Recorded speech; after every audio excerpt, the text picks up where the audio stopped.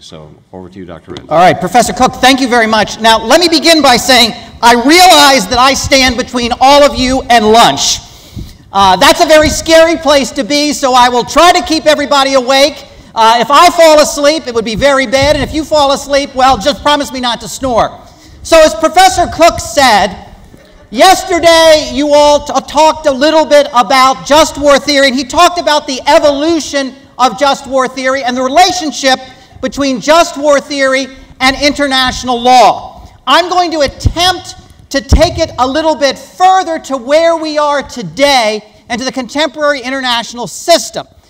Now, my focus is going to be on the international law of conflict management. Now, as you all know, that involves two strands. The law relating to the recourse to force, sometimes referred to as the jus ad bellum. These are the norms relating to when an actor can initiate the use of military force against another international actor. And then the law relating to the conduct of hostilities, sometimes called the jus in bello, the laws of war, the laws of armed conflict. International humanitarian law is sometimes a phrase used there. Our focus today will be on the law relating to the recourse to force, specifically the jus ad bellum. And the starting place for this discussion is we're going to look at four essential elements. We're going to look at the United Nations Charter framework for the use of force. Now, my understanding is that Professor Cook spoke a little bit about this, so it will be a review, but I promise not to call on people and ask you to recite the UN Charter, but it'll be a bit of a review. And then I want to touch a little bit on contemporary challenges to the Charter framework. The United Nations Charter, as you know, was adopted on October 24th, 1945. The UN just celebrated its 70th anniversary. A lot has happened since then. So what are some of the challenges we see in the modern world? And then I want to look at three case studies that illustrate the difficulty of these challenges. Now, in the course of doing this, we'll be focusing on the law, but my hope is you will see the contrast between traditional just war theory and international law as it's developing. And finally, I'm going to leave you with a question. For those of you who are fans of the band Linkin Park, there's a song called In the End. And the reference is, in the end, it doesn't even matter. Well, the question I'm going to leave you all with is, what do these contemporary challenges mean for the current status of the United Nations Charter framework, and how perhaps can just war theory help us out of some of those challenges? So, we're going to start with the Charter framework. Can anybody tell me what that is a depiction of? An extra points if you can tell me who gave it to whom. Anybody? Anybody? Say again? Swords into plowshares. It is a man beating a sword into plowshares. That is an allusion from what? The Bible, the Hebrew Scriptures. Anybody know what book of the Bible? No, we're not in Sunday school class now, but does anybody know what book of the Bible? Not Amos. Good guess, good guess. Well, it's in two different books. The exact same passage. It's in Isaiah 2:4, and it is also in the book of Micah. Isaiah 2:4, and they shall beat their swords into plowshares, and their spears into pruning hooks. Nation shall not lift up sword against nation, neither shall they learn war any more. Isaiah 2:4. That is a gift from the great peaceniks, the Soviet Union, to the United Nations, and that sits in front of the United Nations Secretariat building in New York. Now, I start with that because it's Isaiah 2:4. The starting point for understanding the Charter framework for the recourse to force is Article 2, Paragraph 4. Coincidence? I'm sure, actually. I'm sure it is. But nonetheless, it's an interesting point to note. All members shall refrain in their international relations from the threat or use of force against the territorial integrity or political independence of any state or in any other manner inconsistent with the purposes of the United Nations. This is the cornerstone of the Charter framework. A basic proscription, a basic prohibition on the use of force. And not even the use of force, but the threat to use force. In the Charter, there are only two explicit exceptions to this Article 2.4 prohibition that are still active. Those are force in self-defense and force authorized by the UN Security Council as provided in Chapter 7 of the Charter. Now again, I'm assuming you're somewhat familiar with these, but let me just refresh the memory. Okay, Article 51. A lot of text there. I apologize. Never put that much text up in PowerPoint, but that's what Article 51 says. Nothing in the present Charter shall impair the inherent right of individual or collective self-defense if an armed attack occurs against a member of the UN until the Security Council has taken measures necessary to maintain international peace and security. And what follows says you have to report those measures to the Security Council. Okay, what does that say? That says that states have an inherent right. The French is droit natural, which can be interpreted as natural right, an inherent right of individual and collective self-defense if an armed attack occurs. So is anybody here from Canada? Anybody here from Canada? Okay, please do not take offense at what I'm about to say. Okay, so let's say that one day the evil Canadians decide to invade the United States. And they're moving into Montana. They're coming out of Alberta and they're coming in to the United States. The United States would have the right to use military force in self-defense because an armed attack has occurred. That's what is meant by an individual right of self-defense. Now, it's also not just an individual right, but a collective right. So if the Canadians are invading the United States and the United States says, let's call upon the great powers of Grenada and St. Kitts and Nevis and various other, Costa Rica, they have a great military, and let's have them all join collectively. That would also be permissible. Exercise of a collective right of self-defense. So that is permissible under Article 51. Under Chapter 7 of the Charter, which is entitled Action with Respect to Threats to the Peace, Breaches of the Peace, and Acts of Aggression. So action with respect to threats to the peace, breaches of the peace, and acts of aggression. The Security Council is empowered under Article 39 to determine if there has been a threat to the peace, a breach of the peace, or an act of aggression. Now, those terms aren't defined anywhere authoritatively. There is no authoritative definition as to what a threat to the peace is, what a breach of the peace is, or what an act of aggression is. Now, somebody might say, well, didn't the General Assembly adopt the definition of aggression resolution in 1974? Yeah, it did. But resolutions of the General Assembly are not binding. So there is no authoritative definition as to what those terms mean. As a consequence, in practice, the Security Council has defined all kinds of things as threats to the peace, breaches of the peace, and acts of aggression. Apartheid in Rhodesia and South Africa was defined as threats to the peace. Refugee flows in Somalia and a variety of other places have been defined as threats to the peace. So it is really within the discretionary authority of the Security Council to define those terms. When the Security Council has so defined something, it can then, under Article 41, impose economic and diplomatic sanctions.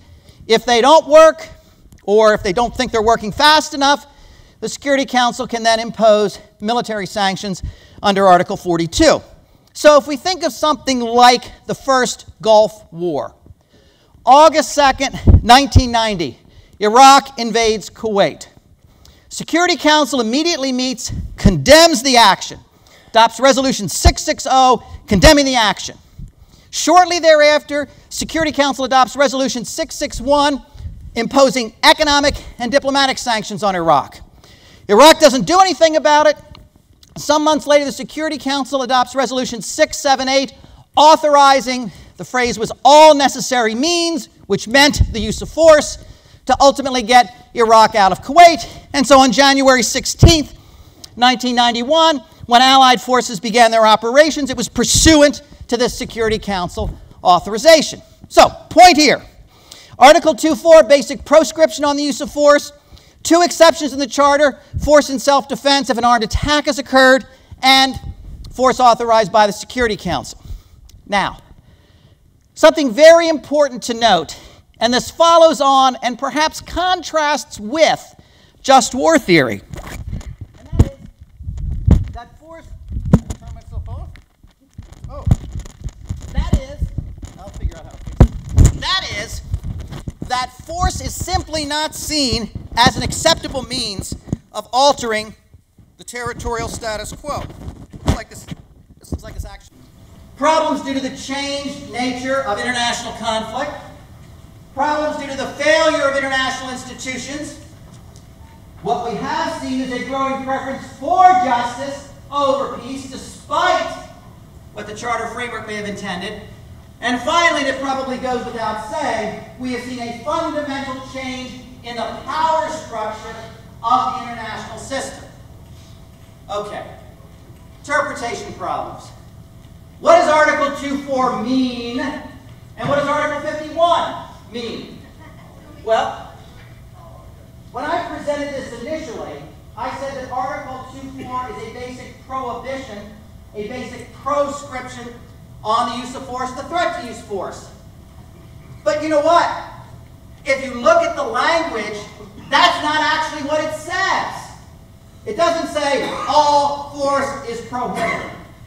It says that force, which is against the territorial integrity or political independence of a state, or which in some other way transgresses the purposes of the United Nations, would be prohibited. But that doesn't prohibit all force. So some people said, well, what if I had a situation where hostages were taken, and I want to intervene to rescue those hostages? Couldn't we argue that that's below the Article 2.4 threshold? But that's not against the territorial integrity or political independence of the state. We're simply going in to get our people and get them out. Some have put humanitarian intervention in this category. They have said, if you have a dictatorial, authoritarian regime committing genocide or other mass atrocities, and you intervene to stop that, are you really using force against the territorial integrity or political independence of that state? If anything, aren't you doing it to affirm the integrity of the people in that state? And so there have been a variety of arguments that would come up about the precise meaning of Article 2.4. There's Article 51.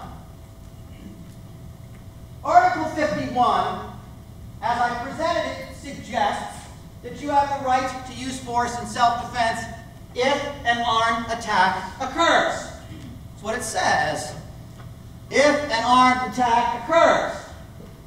However, if you look at Article 51 again, you see that it says nothing in the present Charter shall impair the inherent right of individual or collective self-defense if an armed attack occurs. So some have looked at this and said, well, if it is an inherent right, or droit natural in French, then it pre-exists Article 51. And Article 51 doesn't create this right. So maybe there are other circumstances where force could lawfully be used in accordance with this inherent right. The most logical claim here is the idea of anticipatory or preemptive self-defense, which existed prior to the Charter under traditional, customary international law. So when you look at Article 51, it's a little confusing. All right, and we could go on. Second challenge in the Charter era today is the changed nature of international conflict. When the Charter was adopted in 1945, the drafters were fundamentally thinking of one kind of conflict. Japan bombs Pearl Harbor. Germany invades Poland.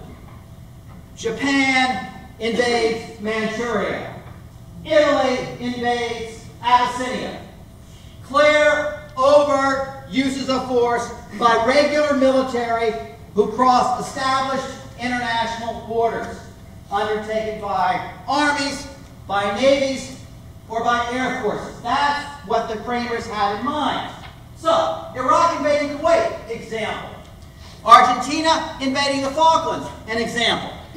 The problem has been, while we have seen some of those conflicts, we have also seen a variety of other things which were not anticipated by the framers of the Charter. If they were not embodied in the Charter framework. So, I mentioned several. Civil conflict, mixed conflict, covert actions, cyber attacks, terrorism, and a particular problem, perhaps, of nuclear weapons and other weapons of mass destruction. Okay, civil conflict. Anybody know what country that is? Iceland, yeah. So, not a lot of civil conflicts going on in Iceland, but in any event. So, at least I hope not. So, civil conflict. You have a rebel group or groups. They're challenging the government. Okay, that's not unlawful. There is no international law which prohibits internal conflict or strife like that. There are jus in bello rules, meaning there are laws of war relating to those kinds of conflicts, but there's nothing that says you can't do this. But what about an outside state? If Bolivia wanted to intervene in support of the rebels, could they? If Bolivia wanted to intervene in support of the government, could it? The Charter framework doesn't clearly address that problem, that challenge. So it's unclear how the Charter framework would apply if an outside state wanted to get involved in this conflict. Then we have what I call mixed conflict. And we got Iceland over here. That's a version of China, kind of a squeezed version of China. What if there's already prior intervention? So what if the outside state is already intervening in support of the rebels? Could a third state then intervene to counter that by aiding the government? Or if somebody's already broken and intervened in support of the rebels, could another state intervene in support of the rebels? The Charter framework doesn't address this. This came up in the Nicaragua case in 1986, and the International Court of Justice had to try to figure out how the Charter framework would apply to those kinds of conflicts. Then there's covert action. When an outside state is doing something in another state for purposes of altering political, economic, cultural activities or structure in that state, and doing it in a way that hopefully would not be attributed to the state sponsoring it. And this could range from everything from stuffing ballot boxes to paying individuals to conduct riots, to blowing up bridges on up to an assassination and beyond. Is that a use of force? When is it a use of force? Charter framework didn't clearly address this kind of problem. Professor Cook tells me that somebody asked a question about cyber warfare and cyber actions. Professor Michael Schmidt here is one of the world's leading experts on cyber actions and has written extensively on international law as it applies to cyber activity. Now, I don't have to say that nobody thought about it in 1945. This obviously wasn't on anybody's mind.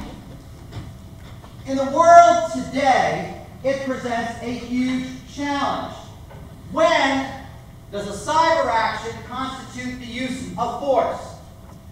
When does a cyber action rise to the level of an armed attack, justifying the right of action in self-defense? There's no treaty on this. There are a lot of different views on this. There is no clarity on this. And yet this is something that so many people, official and unofficial, are struggling with today. Then there's terrorism. These people are actually with the Basque terrorist group ETA. Terrorists, by definition, are non-state actors. We have seen in recent years, as a matter of fact, we may have seen it a few days ago, the use of force by terrorist organizations, by non-state actors, whether it's ISIS or Al-Qaeda or Al-Shabaab or Boko Haram, or back in the old days, the PLO, the IRA, the Baader Meinhof group, the Rote Armee, or whichever group you want to put in here. Do terrorist actions violate the UN Charter? Charter was dealing with states. Charter was not dealing with terrorist groups. So the first question is, when, if, can a terrorist act rise to the level of a use of force? When can it rise to the level of an armed attack, justifying a response under Article 51? And then, of course, there's the very particular problem of nuclear weapons and other weapons of mass destruction. The Charter was signed in the spring of 1945. There were only a handful of people who knew about the Manhattan Project. Hiroshima and Nagasaki occurred in August of 1945. The UN Charter entered into force in October of 1945. The Charter was a pre-atomic, pre-weapons of mass destruction document. Would it have been different if the international community would have known about nuclear weapons? Former Secretary of State John Foster Dulles, who was at the San Francisco conference that produced the UN Charter, said it would have been. If the delegations would have known about nuclear weapons, they would have written a different agreement. Perhaps. Okay. So those are just some of the challenges due to the changed nature of international conflict. Another problem, the failure of international institutions. In a sense, when states signed the UN Charter, they gave up their right to use force in a whole host of circumstances that they may have previously had, with the view that the United Nations and other international institutions would take up the slack, would act, would fight aggression, would deter aggression. Well, when the Cold War began to rear its ugly head, not too many years after the Charter was signed, it became clear that the Charter framework, as envisioned, wasn't going to work. That the system of great power management that existed during World War II, with collaboration between the Soviet Union, the United States, Great Britain, what was then nationalist China, and later France, would not continue. So during the Cold War, the United Nations framework, while it was able to do some things in peacekeeping operations after conflicts were pretty much resolved, during the Cold War, except for that, the UN was really unable to deter aggression and unable to fight aggression. Cold War came to an end, Soviet Union fell apart, Russia was trying to gain some legitimacy in the international system, China was perhaps being bought off, or depending on how you want to define that. You saw the international coalition coming together for the first Gulf War, you saw some action, although ultimately ineffective, in Bosnia and other parts of the Balkans, and it looked like the system was going to work again. And in fits and start, it has. But if you look at, say, Syria, one of the real problems in Syria has been the veto in the Security Council and the inability to get Russia to go along with some early moves in that case. Many would say, if there could have been some kind of concerted action earlier on, we might have seen some success. So, successes? A few. Failures? Many. But the whole edifice was based on the ability of the system to work. Another thing, and this connects again directly to just war theory. We said that the Charter system was founded on the idea that peace is more important than justice. That the delegates at San Francisco that assembled in the spring of 1945 wanted to prevent World War III. The very Charter of the UN specifically makes reference to two world wars, that twice in the lifetime of those delegates had wreaked havoc across the world. And therefore, they said, we have to make peace our paramount objective, our paramount goal. Well, what happened? Well, states over time rejected this. States began saying, you know what, there are times where we want to use force, perhaps to promote self-determination, whether it's to support freedom fighters or to support pro-socialist organizations. We want to support human rights. We want to be able to prevent mass atrocities. There are times where a reprisal is justified, where someone did some horrible thing and it makes sense for us to respond. There are times where it makes sense to use force to correct past injustices. And again, in some versions of just war theory, these would be just causes, but the charter framework said no. Well, the truth is, states in the international system said yes. They said we do want to use force in certain circumstances. So the value hierarchy that underlies the charter has been effectively rejected through state practice. All right. We mentioned earlier, or I mentioned earlier, that when the UN Charter was signed, there had been a great power management system that had worked during the Second World War. The United States, Soviet Union, Great Britain, initially Nationalist China, and France collaborated, worked together. As a consequence, the new system enshrined in the UN Charter gave those 5 powers veto status on the UN Security Council. The logic was, if they can continue working together, it'll be great. If they can't, it will be very, very bad. And so the veto was put in as a safety valve, if you will, a fuse in the system, which said if you can't get the collaboration of those 5 states, then you shouldn't act, because you'd be acting against a major power. Well, the problem was with the Cold War, you weren't able to get the collaboration. Even today, you're not able to get the collaboration. But moreover, those states don't necessarily reflect the power structure in the system today. And as such, the legitimacy of the United Nations and the Charter framework is constantly called into question. All right. Now that is just a thumbnail overview of some of the challenges in the international system. We know there are many others. They call into question the efficacy of the UN Charter framework, and they really raise the question of whether we need other normative ways of thinking about the use of force. And so there have been many scholars, theologians, philosophers that have suggested we need to go back to just war thinking, and we need to make it contemporarily applicable. That will help fill some of the gaps in the Charter framework.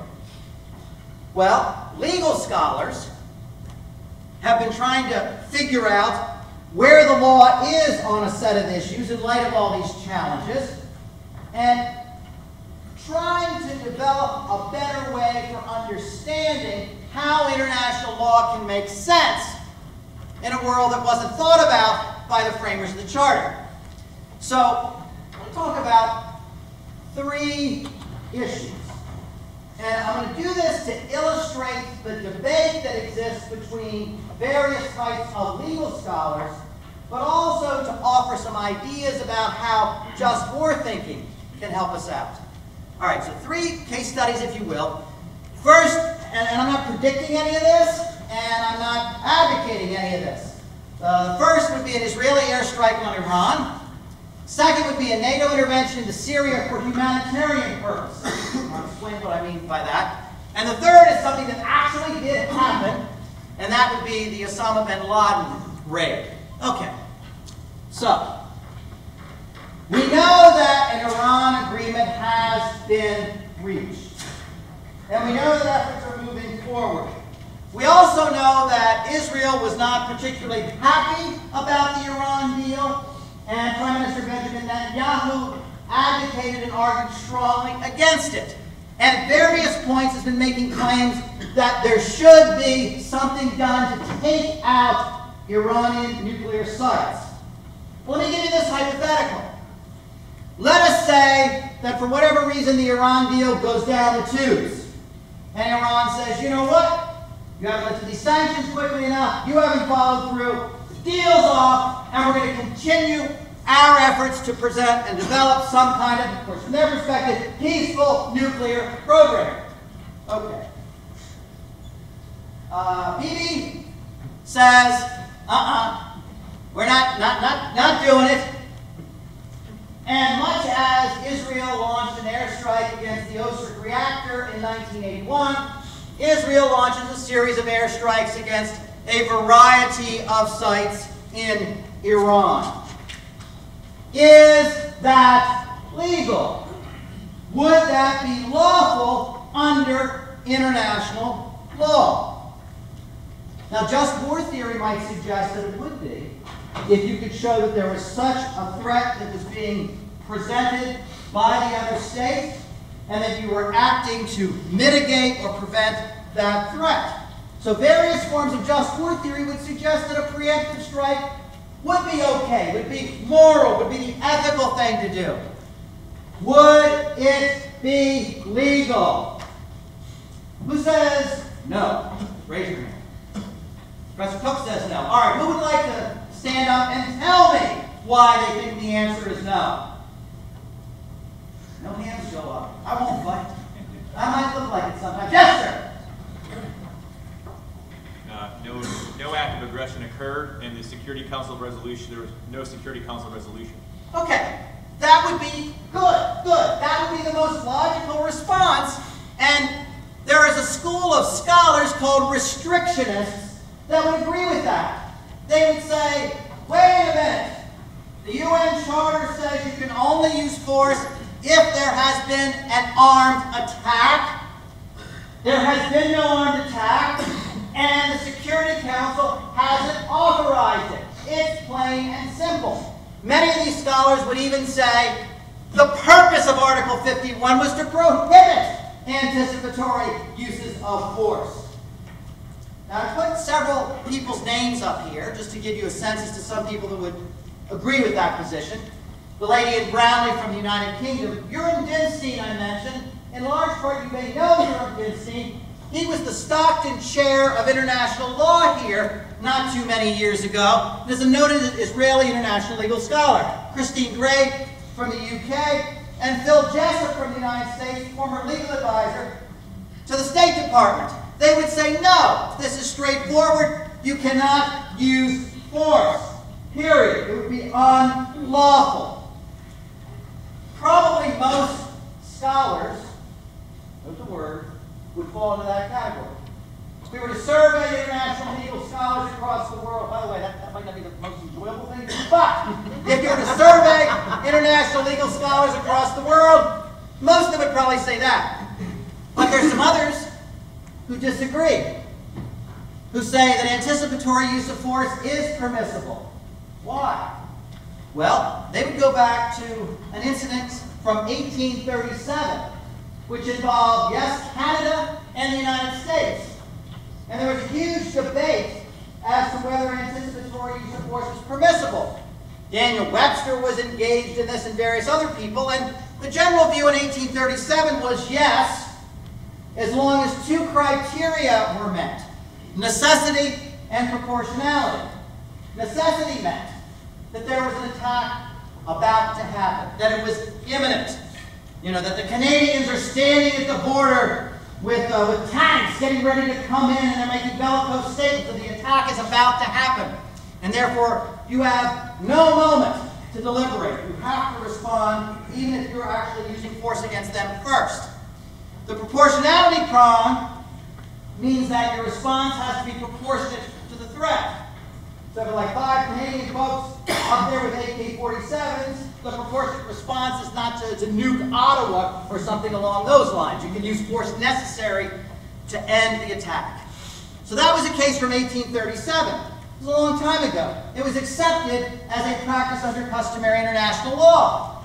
So many people say today, especially with the inability of the UN to get its act in gear, that we see this sort of rehabilitation of pre-existing custom. They also say if you look at Article 51, remember I said it does say if an armed attack occurs, but it makes reference to an inherent right. So some of these individuals say, wait a minute, That doesn't mean that Article 51 was meant to be the only way in which force could be used in self-defense. Indeed, in the Nicaragua case, the U.S. judge on the International Court of Justice, Stephen Schwabel, said, Article 51 doesn't say if and only if an armed attack occurs. Some would also point to subsequent practice.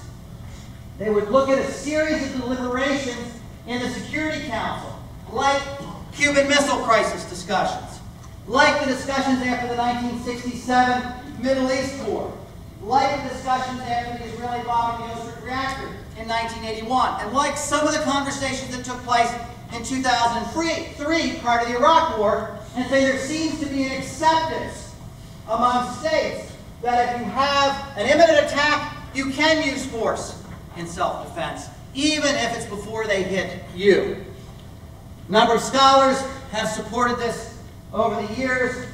Great scholar from the UK, Sir Derek Bowett, my personal mentor at Georgetown University, William V. O'Brien, and then Myers McDougall at Yale Law School, one of the great international legal scholars. Now, the scholars here are probably in the minority. You might go back and read those Security Council debates, and when you do, you get an idea that there are a lot of states out there that seem to think if you can show the imminence of an attack, then it would be okay. Now look at the Israeli attack on Iran. Under this interpretation, is there still a problem? If Israel tomorrow said, we're going to attack these sites in Iran. Okay, if you say, no, Article 51 prohibits the use of force, then it does. What if you say that force can be used in the event of an imminent attack? Would the Israeli airstrike, as contemplated, be lawful under that interpretation? No. Okay, somebody want to say no and stand up and tell me why? No? Anybody?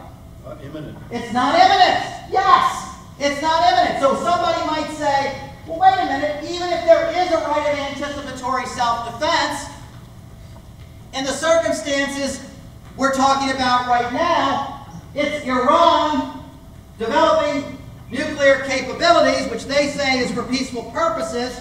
That's a long way from there being an imminent attack against Israel or anybody else. And that is actually what the Security Council said in a resolution after the Israeli attack of the Osric reactor in 1981. The Security Council adopted a resolution condemning Israel, with the United States voting to condemn Israel, claiming that there was no imminence of an attack. Okay. Well, the problem has complicated itself a little bit more. We mentioned terrorism. We mentioned the challenge of nuclear weapons and other weapons of mass destruction. How is it complicated? Well, if you have a terrorist group or a rogue state with nuclear weapons or other weapons of mass destruction, you might not get enough notice. It's not like a bunch of Canadian troops on the border. It's not like a bunch of Egyptians on the border kicking out UN peacekeepers and getting ready to move in. If you have a rogue state with weapons of mass destruction or a terrorist group with weapons of mass destruction, you might not have enough time to say that an attack is imminent. Well, this is what the U.S. thought. So in 2002, and I call these people counter-restrictionists plus, 2002, the United States said, hey, we got to be more permissive. We must adapt the concept of imminent threat to the capabilities and objectives of today's adversaries. Rogue states and terrorists do not seek to attack us using conventional means. They know such attacks would fail. Instead, they rely on acts of terror and potentially the use of weapons of mass destruction. Weapons that can be easily concealed, delivered covertly, and used without warning. It's not a bunch of people standing at the border. It's not a bunch of ships getting ready to move out. So, what does the U.S. say? The U.S. has long maintained the option of preemptive actions to counter a sufficient threat to our national security. So that's an acknowledgement that the United States has recognized historically the preemptive right of self-defense. But it goes on to say the greater the threat, the greater the risk of inaction, and the more compelling the case, for taking anticipatory action to defend ourselves, even if uncertainty remains as to the time and place of the enemy's attack. To forestall or prevent such hostile acts by our adversaries, the U.S. will, if necessary, act preemptively. So in the 2002 National Security Strategy, the U.S. says we got to relax that imminence prompt because the world's a very messy place. We have a variety of other unanticipated actors. We have different technologies. We can't go back to the old test of saying an attack is imminent. Under this logic, counter restrictions plus, if you will, Israel could say, well, look, world's different. Once Iran starts moving down this path, once they get more centrifuges, once they start efforts to reprocess, it's going to be too late. So we have to act now to prevent that from happening. Now you see the confusion. The question of whether an Israeli airstrike against Iran is debatable. It's debatable by scholars, it's debatable by public officials. The law is not clear. It's not a good place to be at all. Perhaps it suggests the need to develop other normative approaches to clarify some of these issues, to look at traditional just war theory. Okay. Just for fun, let's look at another case. Let's conceptualize it this way. Begin with the notion that Syria is a message changing every second. But let's say a couple years ago, as a humanitarian crisis, by the way, probably the greatest humanitarian crisis since World War II, as a humanitarian crisis was developing, and as it was clear that Bashar al-Assad had used chemical weapons against his own people, against his own people. NATO says, look, we're not going to get the Security Council to authorize this because Russia is supporting Assad. There's no armed attack against any of our members, so Article 5, the NATO treaty doesn't kick in. What are we going to do? Let's intervene for humanitarian purposes. Let's take Assad out before the regime completely fell apart, and let's see if we can install somebody to promote humanity and sanity in the area. Yeah, not advocating this, simply saying what if. Would that be lawful? Humanitarian purpose. Go in and stop the use of chemical and biological weapons.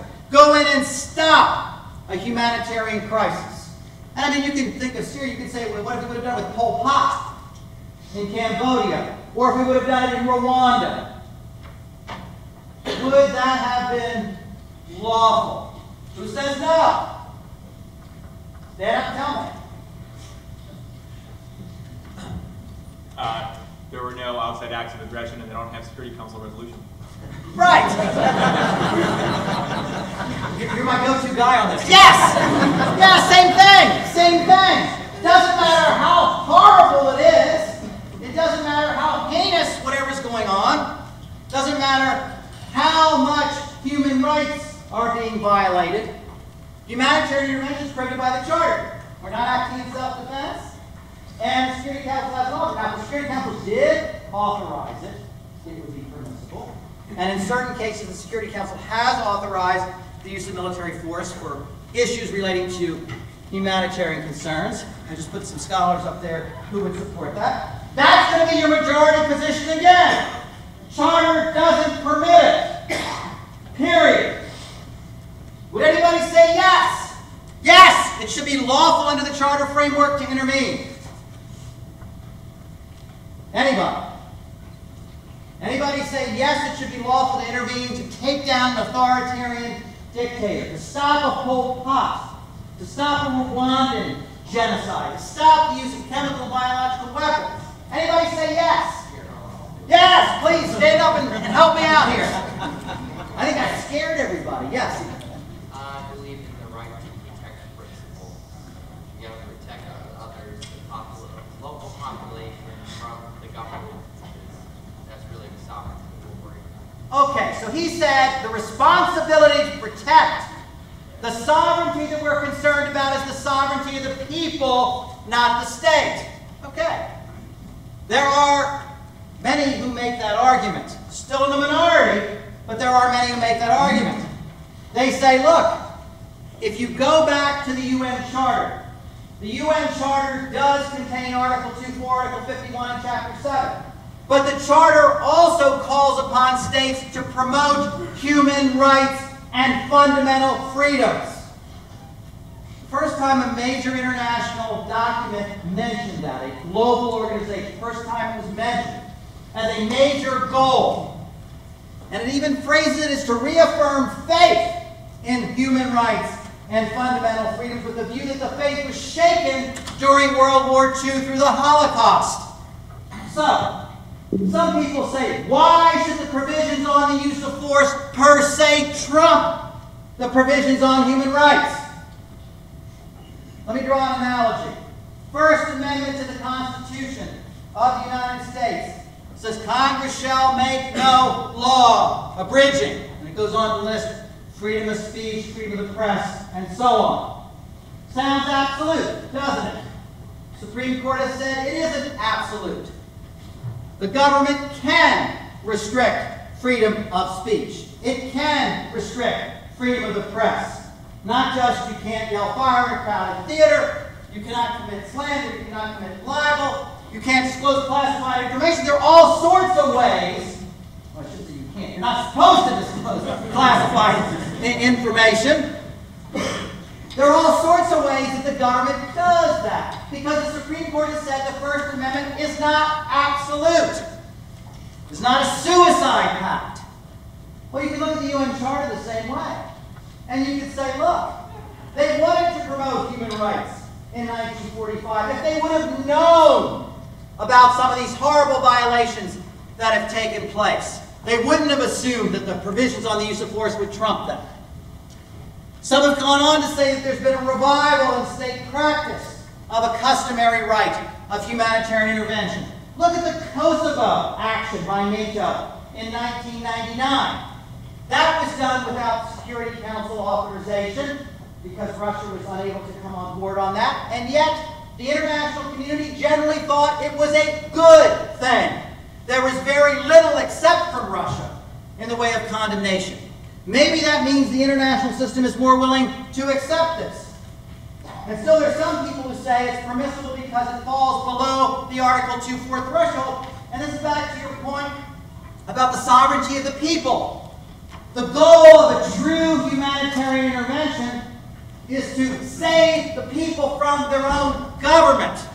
It's not to go in and take over the country for our own sake. It's not to go in to subject it to our political will, but it's rather to protect the people. So it falls below, some would argue, the threshold of Article 2.4. Once again, an important issue, a contemporary issue, one on which the law is unclear. Scholars, public officials are divided, perhaps calling upon us to think of either other normative approaches or some way to get better clarity. All right. Final case study. The raid to get Osama bin Laden. Now, to think about this, what was going on here is that Osama bin Laden was the leader of a non-state actor that was responsible for the brutal attacks of September 11th. About 3,000 people were killed. And not just that, but there were a whole host of other al-Qaeda-sponsored killings that had been taking place really since the early 90s. So it's not just one, as bad as that was. It's not just one attack, it's a series of ongoing attacks. But it was undertaken by a non-state actor. And Osama bin Laden was the ruler, the head of this non-state actor. So the first question that we have to deal with is, when do acts of non-state actors rise to the level of an armed attack? The Charter didn't anticipate uses of force by non-state actors. Well, when would an action by a terrorist group rise to the level of an armed attack engendering a right to self-defense? No clear answer. No clear answer. There's kind of a spectrum. Some people say, if a non-state actor does something in your territory, like 9/11, that would be an armed attack. But we know terrorists don't always do things in your own territory. What was perhaps most jarring about 9/11 was, unlike things like the bombing of the Berlin discotheque in 1986 or Khobar Towers or the Cole, is that it did occur in U.S. territory, on U.S. soil. So some scholars would say the act has to occur in your territory, otherwise it's not an armed attack.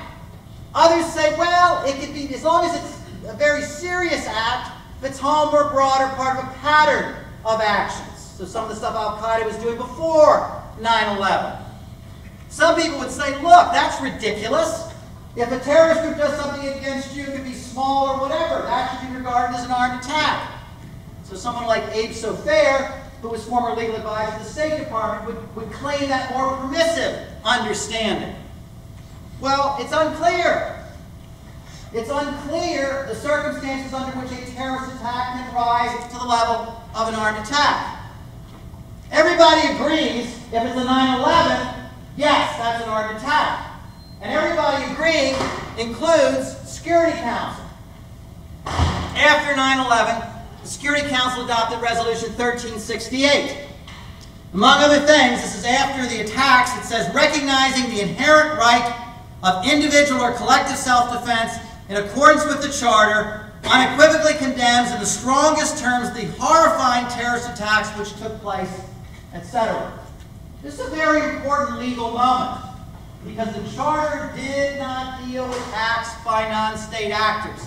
But here the Security Council is saying, after 9/11, yes, that action by a terrorist group was an armed attack, and thus the reference to the inherent right of individual and collective self-defense.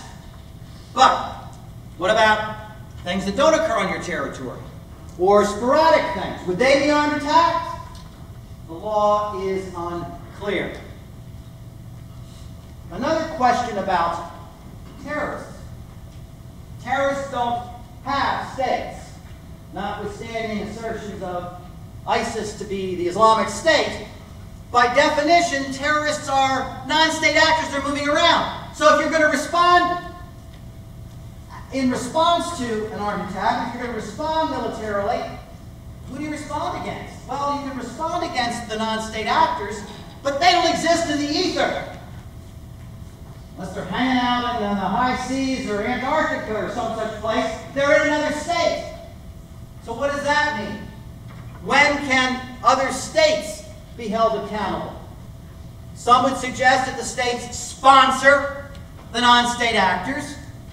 And when the United States undertook airstrikes against Libya in 1986 in response to the bombing of the Berlin discotheque, President Reagan was saying that Libya was a sponsor of the terrorist groups.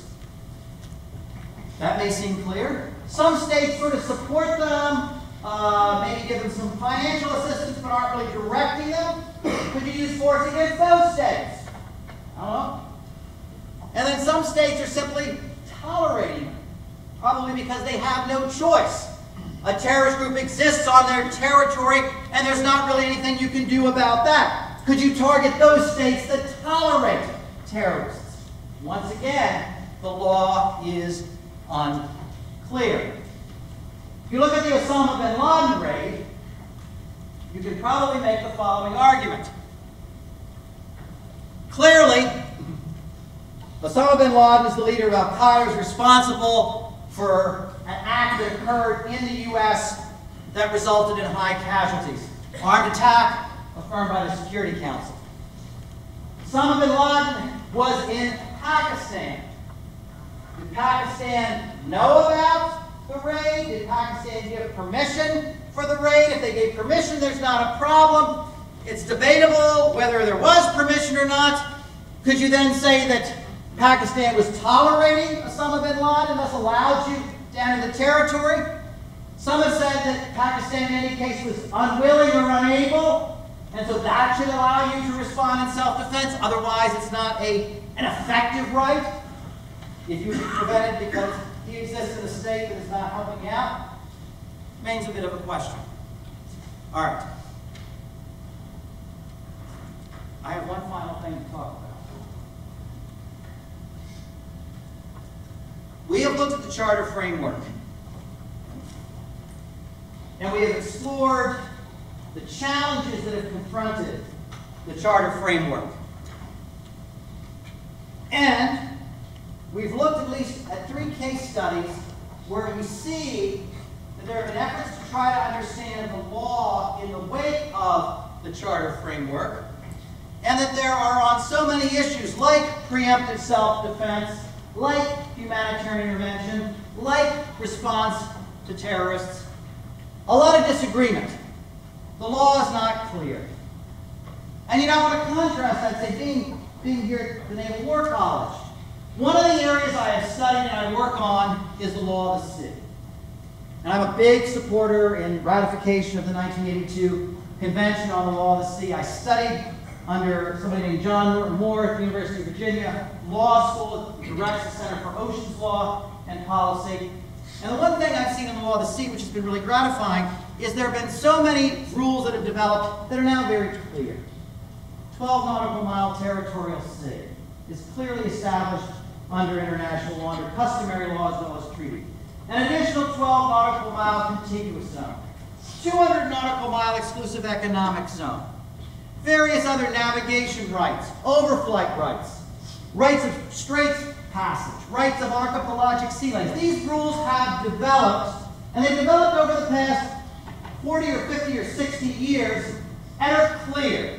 Not that every single thing about the law of the sea is clear, but most of it is. The challenge with the use of force is there is so much that is just not clear, where the law is in dispute. What does that tell us? Well, it does tell us that if we are to make some kind of a normative understanding of what we should do, what policymakers should do, the law may only take us so far. Now, that doesn't mean we should give up and say, okay, we're going to do whatever we want to do, but it might mean that we should again look for other normative standards which draw upon the law as much as possible or not at variance with the law, but allow us to go beyond some of the gaps in the law, or at least fill some of the gaps in the law. The final point I'll leave you with is this. This is Article 2.4. All members shall refrain in their international relations from the threat or use of force against the territorial integrity or political independence of any state or in any other manner inconsistent with the purposes of the United Nations. The cornerstone of the Charter. The question is it still the cornerstone of the Charter if we look at state practice today? And I will leave you with that. And Professor Cook, I think we have 6 minutes for questions.